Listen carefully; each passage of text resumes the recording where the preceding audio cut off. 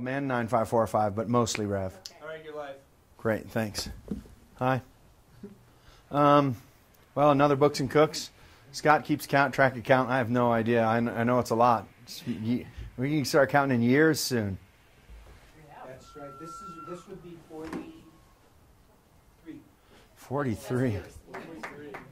I had no idea. When we started this, we had no idea that we'd be doing this 43 months from the first one. That's definitely for sure.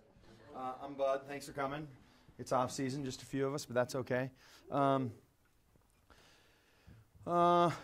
I host it and someone from the community cooks something, and when we don't have someone from the community, I do them in the middle, which is great, which I love. It's hard for me to watch someone cook and just be patient and watch and watch and watch. Today I wanted to make some soup. I thought, it's good soup weather's coming up. It's already soup weather, and it's, all the winter squash are out in all the markets. Village Market just brought in a bunch of local squash from Olathe. They've got, this is an acorn squash, a butternut squash, a delicata, and I think it's buttercup. Acorn and butter. No. That's a butternut. I think it's buttercup. The squash that I'm going to make my soup with today is, for some reason they're hard to find, and which is weird because I think they're the most delicious. I brought this one from home, and I already roasted it a little bit just so that we could get going a little faster, just to make, to use time. This is a red curry squash, K-U-R-I. It looks like a mini pumpkin. They're footballish sized, but pumpkin shaped and pumpkin colored. But they don't have ridges like this, like a pumpkin does. You know how a pumpkin has ridges that go in? They're smooth on the outside, a little bit like this, but pumpkin colored. So what it is about these squashes I like, I don't know. They're a little bit sweet. They're delicate. They're just delicious squash. I think what makes really good soups, though, is stuff with them. I'm going to puree this soup, and I brought some garnishes to go with. That'll be really fun. What I'm going to make is, I'll start over. I'm going to do a red curry squash soup that's roasted. I made some zucchini bread croutons, and it's just some leftover zucchini bread I had that I diced up and fried in a pan with a little butter and then toasted in the oven. And I'm going to do a little whipped cream with it. And it'll make a simple soup really, really beautiful. Everyone here make soups? Everyone into soup? It's a good one. All right, so to do this soup, what you want to do is start off with is getting the squash ready. And there's a bunch of, and this is 100% personal preference. And the outcome's just a little bit different on all of them. You could just cut it in half, and I'll cut one in half, I guess, while I'm talking about it. So the best way to do it is sometimes I start with the tip of my knife a little bit, right, and then just get it on the board and go through. You want to cut away from you, the blade of the knife going away from you always when you're holding it. And then get back in that same slit and do the same thing the other way. And just be safe. So we could peel this and take the seeds out and dice it all up and make soup with just this in a pan. Or we could roast it. Two different ways you could roast it. Just scoop the seeds out. Put a little bit of brown sugar and butter on it and throw them in their half just like this and roast them and scoop the flesh all out. It's probably the most common and easiest way to do it. These, for this squash, I took the seeds out, cut it in little pieces and peeled them. I don't know why I did it this way. And then I roasted it in a pan just to get a little color on it. And that changes the sugars a little bit if you roast it in the oven. So if you like sweet, that's good. It doesn't give more sugar. It just tastes sweeter, because the sugar chain's changing it longer. How are you? I was wondering where you were. Yes, I know. All right, now we can really get started. I'm going to make this soup with butter, so it won't be vegan, but it'll be vegetarian. I won't use any chicken stock. Often I do. Chicken stock's nice. Chicken has good flavor. One thing that I am going to do, a cool trick that I learned a couple years ago from a friend, is to make the stock for the soup, I'm going to use everything that I scraped out of the inside. So if we're not going to use any chicken stock or anything like that, which gives it a nice body and flavor, vegetarian, because there's a ton of flavor in this. I've tried roasting the seeds. These squash seeds, like pumpkin seeds do. Toasted pumpkin seeds are fantastic, and they'd be a great garnish for the soup. But squash seeds just don't toast the same, I don't think. They don't have the same nice flavor. So with those seeds, I could just do that in water if I wanted to be really fast, or toast them a little bit. And like I said, it'll just bring out the flavor of it a little more and make it a little sweeter. So I will toast these just a little bit in the pan with just a little bit of butter. So it's literally just all the membrane and seeds that I scooped out. And I'll just put those in a pan, get it hot, and just keep stirring a little bit until it toasts a little bit. Cover it in water, bring it to a boil, and let it simmer for like 10 minutes, 5 minutes, just to get the flavor out of it. And then that's the liquid we'll use to make the soup. I make risotto with squash like this a lot. It's actually on the menu this winter in the restaurant. And so I would do the same thing. I would take the seeds out and make this stock, and then take these and dice these up and use that as the liquid for my risotto, and then throw this at the very end when it's done. And it comes out really nice. It just gives you all that really nice flavor. So I showed you how to cut that in half. Just cut it in half, and then just scoop the seeds out with a spoon. It's real easy. And then pop this in the oven until it gets a little color at 350. You could do oil, you could do butter, you could do anything. A little something is nice on it, because the oil, whether it's, you know, vegetable oil or butter, helps it brown a little bit, and it helps it taste delicious. So that's that for that, and then that's just ready to roast. And then when this comes out of the oven roasted, because of these ridges, these are a little bit harder to peel. You can just hold it with a towel, and the flesh will all just scrape right out. It's really easy. All right, so while that's going, it'll really start smelling like squash in here too. This middle part has such good killer flavor in it. It's so easy to throw away, but it's such a waste. All right, so that's going, right? And then for the vegetables for the soup, sometimes I use celery, sometimes I don't. I'm not a huge lover of celery, but celery does have a nice flavor. I mean, celery does have its right time and place. I'm just going to do carrots and onions.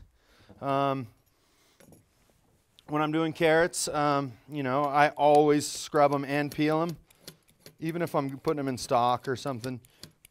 I just like, I'm not into carrot skins. I know a lot of people don't peel carrots, and I don't know, that's a personal preference, I suppose. So that, right, just peel a carrot, and I'm going to puree this soup, so I'm not too worried about the vegetables looking perfect and all being the same size. I do care a little bit, though. You know, I want them to be similar, because when they cook, I want them to cook at the same time. So if I have big pieces and tiny pieces, the big pieces won't cook as fast as the tiny pieces. So I'm just going to dice up my carrot in medium dice size. And then we could brown these veggies too, or we could just boil them. Same thing. It just changes the flavor. It's like the difference between eating bread that's toasted or not toasted. You know, it's still bread, but when you toast it, it tastes a little different and feels a little different. No, I can chop it fast. It's something you just got to practice at. It makes it easier to cook if you can do this part really fast. And then so for this recipe of soup, that was one squash. It was a little bit bigger than this one. It was probably about the size of this butternut squash. Butternut squash is the most popular in restaurants for sure. I think it's because they're delicious. I think it's because people know them really well. And I think it's because they're inexpensive and they're heavy. There's a lot of squash in them. So when you peel it and clean it and get it ready for soup, you get a lot of bang for your buck, which is nice. But you'll like this red curry. I think it's much tastier. But you said they're difficult to find. They are, and I don't know why. City Market in Montrose has them. That's where I got it. I'm trying to order them now from people, and no one has them. I've called Horton at Buckhorn. I've called everyone down in Mancus and Dolores, and it's weird. No one has them. So I got 3 more people to call in Olathe to see if I can track some down, because I need a bunch for the winter. City Market definitely has them. When he brings in squash, he brings them in, because that's where I got this one that we're using now. So this is starting to stick just a little bit, and that's all right. You know, it's just, that's okay. I don't want it to burn, but it's browning a little bit. You can get as much or as little color as you want. The more you get, the richer the flavors will be. So I just keep that going, stir it once in a while to get the bits off the bottom. All right, so I've got that size squash, 1 carrot, and 1 onion. And then the onion, you know, same thing. I'm just going to cut it similar size to that. If anyone has any questions or wants to say something, feel free to jump in. If I'm saying something that doesn't make sense, let me know.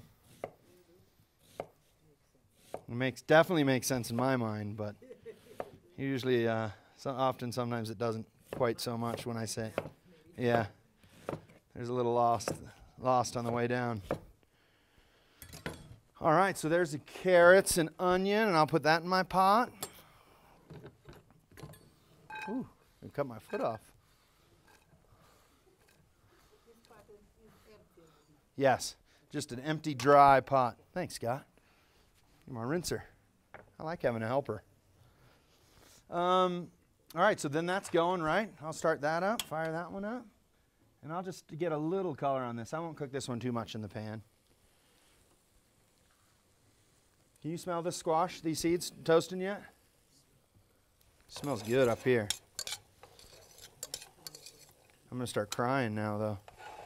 Those onions. The secret to cutting up onions and not crying is a sharp knife. If your knife's dull, it crushes the onion and it makes all the juices in it squirt out. So the secret to that is a sharp knife. Water helps too. If you get the onion wet and your knife wet and the board wet, it catches a lot of stuff too and stops it from getting up all over you. I've seen people do crazy things in kitchens cutting onions. My favorite is a bandana and ski goggles. I've seen that a lot of times. It's pretty funny. You know, when you're cutting 50 pounds of onions, it matters. I'm just going to get a little water.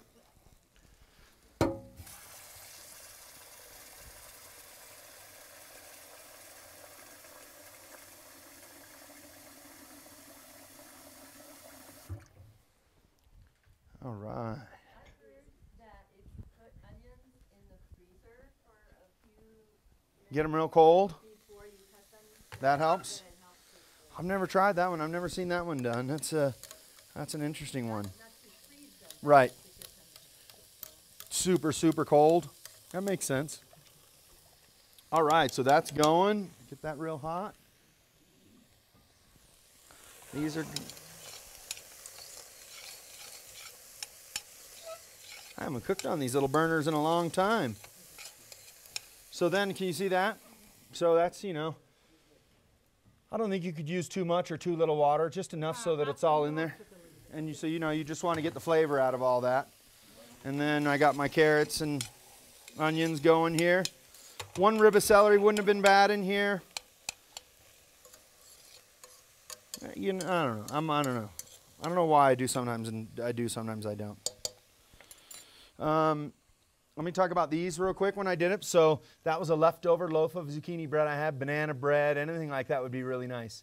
The reason I chose this kind of bread is it has an interesting flavor and it's sweet. It'll really add something into soup other than just the crouton. A buttered garlic crouton like you'd put in a salad would be really good too. But these will be a little bit sweet and it'll be a little contrast of flavor with it. I got my squash all ready. I'll do the whipped cream for it now too. God, those onions are getting me. I'm not going to put any cream in the soup because I don't think it needs it. But I think it's a fun little garnish. I think when you get, it'll be a little contrast when you get little, you know, when you mix it in, you get little bites of cream in it. A soup that I make a lot this time of year too is a chestnut soup. And if I were doing this garnish with chestnut soup, I put a little sugar in it and make a proper chantilly cream. But this is just, I won't put anything in it, just a little pinch of salt. And do whipped cream. And man, whipped cream when you make it yourself is so much better than I almost just said crap. The crap you get in a can. I'm glad I caught myself. That was a close one. It's fast too. You could do this in a KitchenAid. I know. You could do it in a KitchenAid or if you had something. It doesn't take long though. You know, when you get it in a bowl and it starts whipping, it's fast.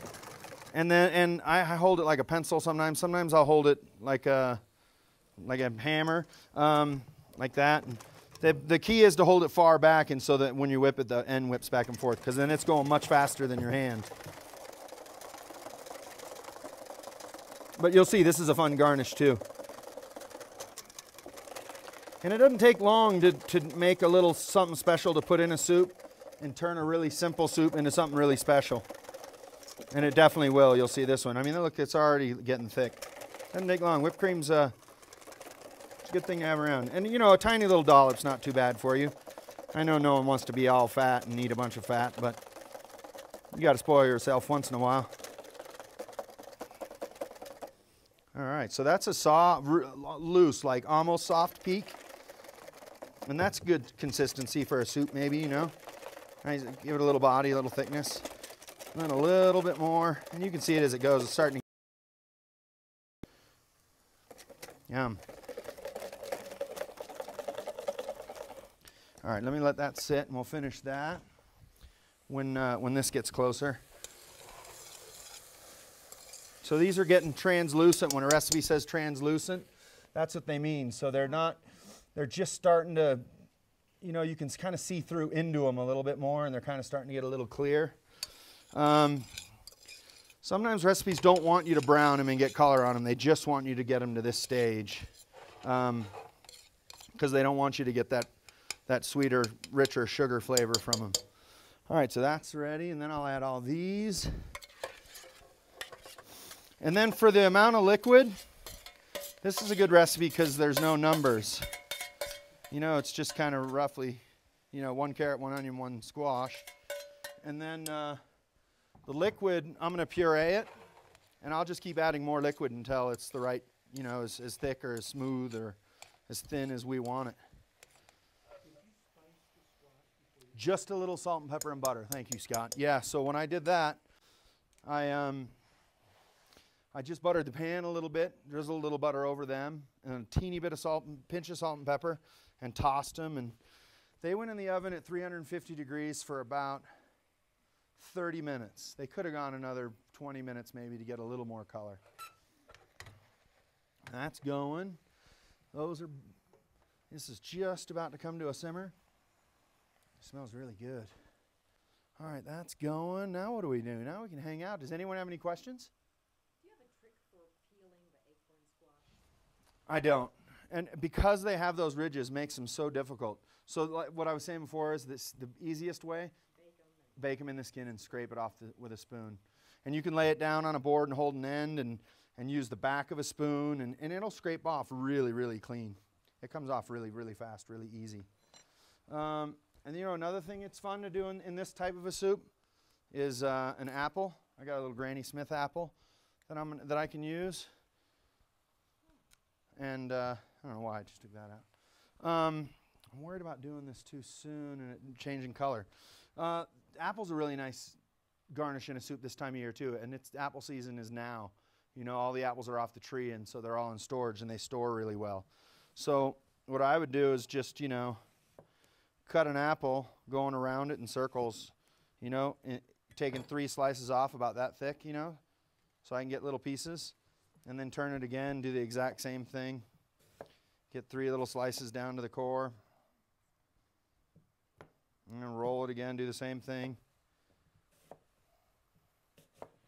And this kind of stuff, it's nice to take your time, and because these are going to stay whole and we're going to be able to see these, so it's kind of nice to make them all the same size. So I'm just taking off 3 slices off each size, all the same size. And then there's just a little piece left to nibble on.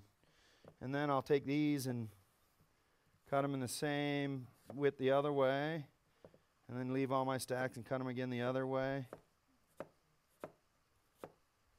And it goes pretty fast, you know. It's all these kitchen gadgets they sell on TV I think are pretty silly because, you know, that's nice dice, and that didn't take too long. You know, they're all the same size, and that'll be perfect. Chop those in a little bit of water. I love pureeing soups. I really like smooth soups, but I do them so much that I start to think that I'm making baby food. So that's why I think, yeah, these garnishes make it nice, you know, so there's a little something in it, something that so you can use your teeth while you're eating it. We could have peeled these if we wanted. I like rustic stuff. I don't think it's necessary. These are going bubbling away over here. This sounds good. This would be a good time to go to commercial break. Friends of the library. Yeah, right? And all of our programming, if you're not a member, there's a lot of advantages to being a member. I am. So the water over the seeds and the membrane, that middle part, is all boiling real nicely now, you know. And it doesn't take a long time to get the flavor out of that. It comes out really fast. Let me see if there's a way we can see some of it. Yeah, I'll put it into this. That's great. So you can see the color of it. It's real pretty. So then I got a strainer and a little bowl. I would, if I were at home, I would have just strained this straight into that soup. But I want you to be able to see it before I put it in the soup. And then just let all that run off. And this will give us a lot more yummy, squashy flavor to it. And with this, that's exactly what we want. All this would have normally got composted or thrown away. See, I hate wasting food. But look at that, you know, I mean, that's all, I mean, if you taste that, it's delicious, it's beautiful. Yeah. Right. So that's, you know, that's going to make a big difference to our soup to, if we're just going to add taps, you know, we call it tap stock in the kitchen. If we were just going to add water, you know, at least this now has, the water got a little body to it. And that's it. I mean, that's it right there. You know, I could have chopped these up and we could have left it chunky. Some people like soups like that, you know, if those are all the same size, and that would have been delicious too. I don't know what it is, why it is that I'm so into these pureed soups. All right, so let's let that boil. All that needs to do, the only thing we're waiting for with that is for everything to be tender. So, you know, so that I can puree it, you know, so it's soft enough to eat. It doesn't, you know, so it doesn't take too long. You know, it's been going pretty hard. The carrots are going to take the longest, I'm afraid. But let's see how soft the carrots are getting. Oh, we're getting there. It's fast. And then it's going to want a lot of salt and a little black pepper. So that's probably a quarter teaspoon of fresh ground black pepper. It makes a big difference when you grind pepper fresh. It breaks down really fast. If you can get whole peppercorns and use a pepper mill or a spice grinder, it really makes a difference. And then this is kosher salt. Chefs like this salt just because it doesn't stick to your fingers. It's easy to pinch and stuff, and it tastes nice. Sea salt would be great. Any kind of salt you have at home is fine. Iodine's important in your diet if you want to use iodized salt, but I think we get plenty now. We don't have those concerns like we did in the olden days. All right. Well, that carrot was good. We could use any one of these squashes and do the exact same thing. You know, any one of them. Spaghetti squash are a little weird. The only thing I've ever used spaghetti squash for is to have it just as spaghetti sauce or with spaghetti sauce. Yeah, they're great, but not so much in a soup, I don't think. God, just with red sauce. Do you ever mix squashes? I do. You know what I mix a lot with squash is sweet potatoes. A sweet potato mixed in with any one of these would be really, really nice too. They like brother and sister. Yeah, exactly. Yeah, it's funny, you know, these things that we associate in our mind that go really well together all kind of happen to grow and in the same seasons and stuff. It's amazing how all these fall flavors work so well together. I don't know if it's because we know it, because it's fall, or because I don't know how it is, but fall things all seem to taste so well together. Same with summer things. And then I brought this. This is a little bit big and heavy duty. I came from work here, so I stole the one from work. Actually, I just borrowed it. I'll bring it back. I have a little one at home. If you don't have one of these and you cook at home, I mean, this thing is heaven. I've got a little KitchenAid one. It was cheap. But you can puree stuff right in a pot. It's exact same thing as a blender, except for it's on the end of a stick, and you can blend it in the thing. And you can blend it while it's boiling. I mean, they're just great. I make smoothies at home in the morning with them right in the yogurt container. This is an amazing tool. It's super, super convenient. I use mine almost as much as anything in my kitchen. And it's just, you know, you just turn it on and it spins and purees it. Let's see if this is cooked enough that it'll puree. I can just puree this smooth right in the pot.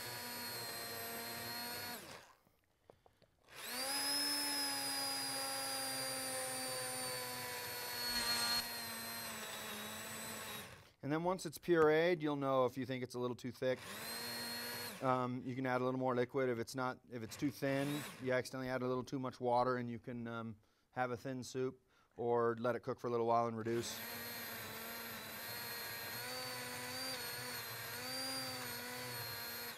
Sometimes if I were going to do a soup like this and I were going to leave all the carrots and onions and squash whole, I would take out, about a coffee mug full and puree that in something. This won't fit in a coffee mug. My one at home would. And puree just a little bit of it and add that back. And then the broth has a little bit of body to it. It's not real watery. And you can have pieces and a little bit of broth. Yeah, exactly. Or we could have done pureed the whole thing and saved a few pieces of the squash and diced them all up and added them as a garnish. That works out really, really well. I do that when I do the risotto.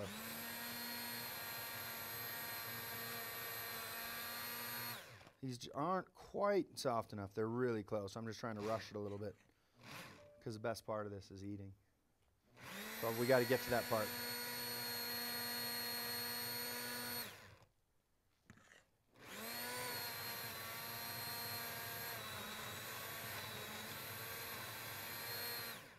Boy, I sure am ready for winter. It doesn't look like winter out there. Did everyone vote? Oh, yeah. Or everyone that can, right? Yeah, everyone.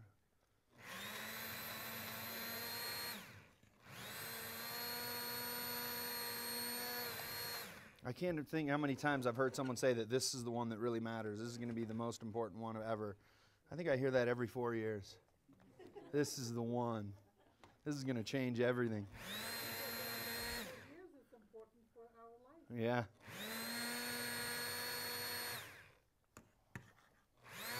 This looks so good.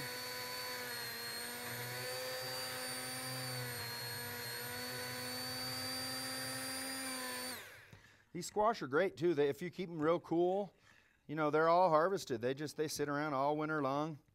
It's in storage. It's pretty amazing. Yeah.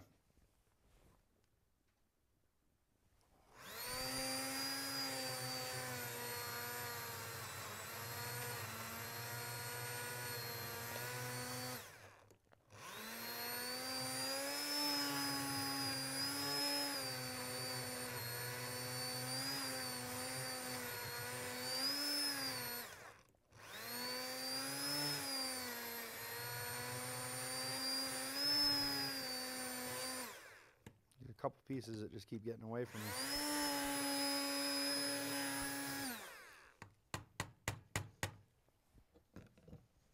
Making a mess of this poor tablecloth. You don't ever put a little garlic there? Yeah, sometimes. I love garlic. Yeah, garlic would have been great in this. It's a flavor thing. It'd be a little bit. It'd be a little heat. It'd be a little hot, a little bitter in here. Not bitter in a bad way, but bitter. It'd be a really good flavor in here. I don't think it needs it, but it certainly could. It's easy to put garlic in everything. I like garlic. There isn't much garlic wouldn't want to go into. Is this really loud in this microphone? Now is it?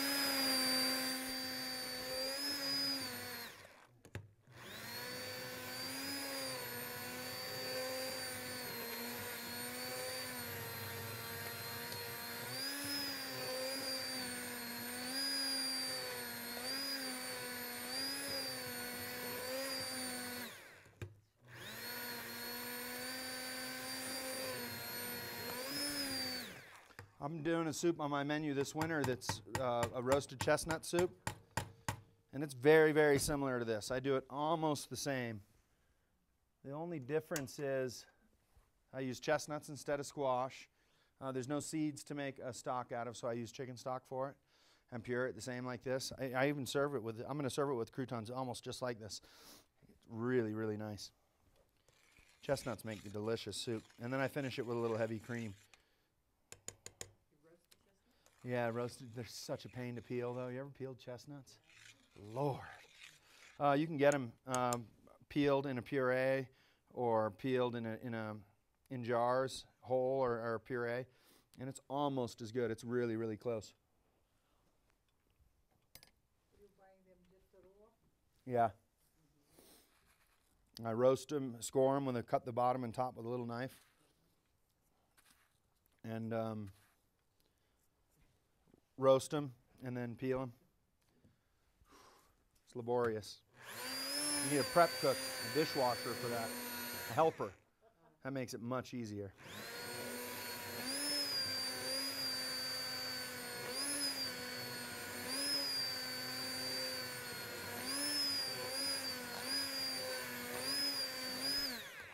So it's pretty smooth now. If you wanted it like silky, super smooth, you could run it through a strainer. I have one at work that's a little finer than that called a chinois. And you push it through with a ladle and it comes out like silk, which is really nice. But like this is good too. It's just different. This just has little bits in it. You know, a tiny bit of texture still. Let me taste it again now that I've salted it. Yeah. Like when it's silk like a Baby food. you need to, yeah, you need to do something to chew it. Put it through and it tastes good. Needs a little more water.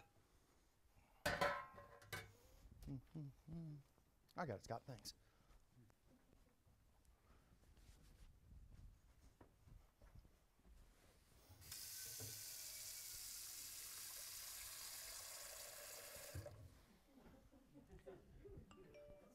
Oh, did it drop off? It is huge. I had to see what he made. Do you have any suggestions for Thanksgiving if we were roasting some squash, like, and we wanted to puree that and put it back into the oven, like double bake it? Do you have any suggestions for some other squash? Something? Let me think. I do. Let me think about that for a sec. What I would do. So you want to do a dish where you roast it ahead of time and put it back in something? Mm-hmm. God, you know, you could do anything you wanted. So what I would do is cut them in half, just like this, and put butter on them and sprinkle them with a little brown sugar and roast them, the cut side up until they're soft. It'd probably take about an hour. And then get it all out. Then put it in a little roasting pan like that. And I'd mix it with the brown. You got brown sugar, butter, that's what you'd want. And then any spices you'd want to do. Like just a teeny bit of nutmeg is all I would do. But you could do cinnamon, allspice, any one of those fall flavors would be great in it. And then just put little dots of butter. Like I've got this butter chopped up real small. Okay. Just a few little dots of butter on the top, maybe a brown sugar again. And then you could do that 2 days ahead. And then just bake it in the oven. And just warm it up. It'll get a little brown on top. It'd be delicious. It'd be so good. You could do that with spaghetti squash too. Spaghetti squash comes out really nice like that. You could do that with any squash you could get your hands on, and that would come out really nice. So the soup's good. It's a little flat. It's not spectacular, which is a little bit by design, because the bread's going to be a little bit of sweet. You know, there's going to be a little bit of cream. The apple's going to have a little bit of crunch. So once everything's together, it'll be good. And so I just added a little more water just to thin it out a little bit. It was just a little bit too thick. And it's pretty pureed. You know, we got most of the little pieces out of it. That's it. That's squash soup. You guys ready to try it? So let me finish this whipped cream, and I'll show you how I would do it. So you could do this a few different ways, right? So I got my whipped cream. You could do this so that you gave everyone, like if you were having a dinner party and you had people over, or just for the family, you could serve the soup in a bowl and have a bowl of croutons, and a little bowl of apples, and a little bowl of whipped cream that you pass to the table. Now, look, see, that's just a nice little soft peak. That's perfect. That looks delicious. But another fun way to do it is, how I like to do it, is to put this stuff in a bowl and let people help themselves to soup. You can put it in a water pitcher or in the pot and let people ladle it. So then what I would do is do a little pile of croutons. And you could use any bread. Sweet bread would be nice. This, like I said, this is zucchini bread. And then a little pile of apples. This is how I serve the soup at the restaurant, with these croutons, these apples, and fennel pollen.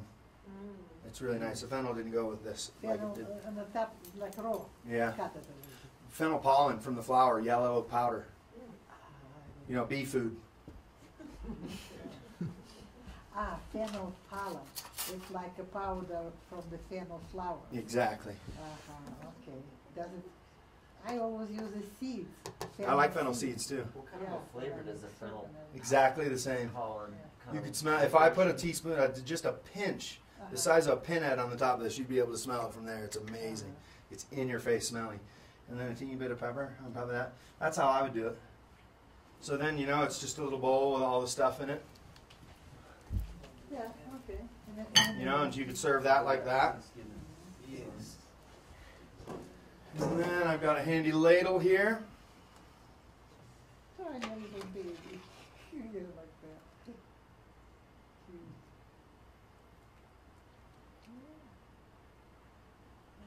And we could have put sugar in the whipped cream as well if we wanted it a little sweeter. I don't think this needs it though. All right, that's that. There you go. Yum. Bueno.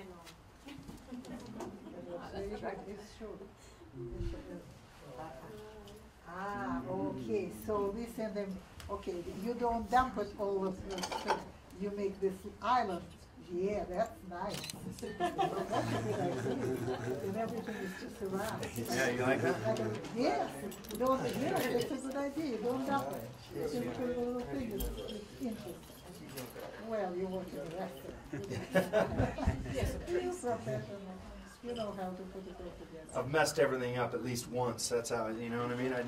Not always twice. Yeah. That's how I learn.